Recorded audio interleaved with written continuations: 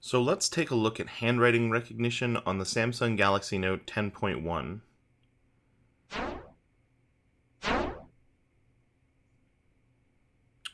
One of the big things that Samsung prides themselves on with the S Pen is the ability to draw pretty much anywhere.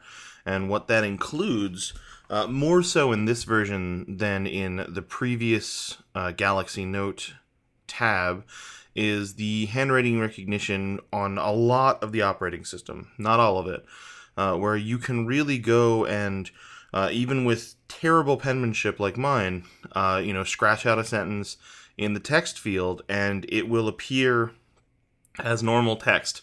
Now you really have to, pay attention to when you're writing. You have to, give spaces and things like that. And so sometimes the field that they give you isn't really big enough to do a whole lot in.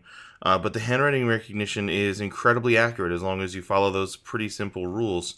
This isn't quite as good as what Microsoft is doing with Windows 8 and Windows 8.1 as far as their handwriting recognition, but it is an incredibly close second compared to anyone else doing handwriting recognition right now.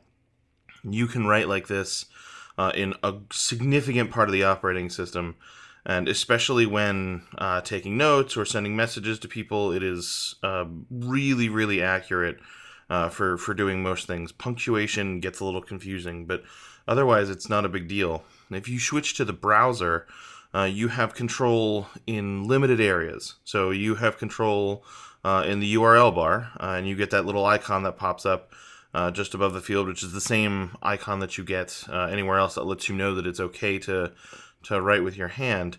And so you can go through and you can handwrite in URLs, which works the same as anything else. You run into some interesting punctuation issues when you try and use things like backslashes or anything like that, but it's more of a comfort thing than anything else. But once you get to other parts of the browser, like the search bar here for Google, you have to rely on the keyboard. You're not going to be able to use the handwriting recognition bar unless you decide to try and search from the bar itself. But as you'll see, it's really just a matter of comfort. It's you have to get used to following the rules here.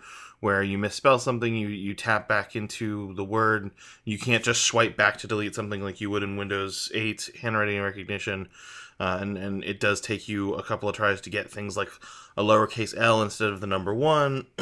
But it's really a comfort thing. Once you've adjusted to it, then it works just great. Thanks for watching.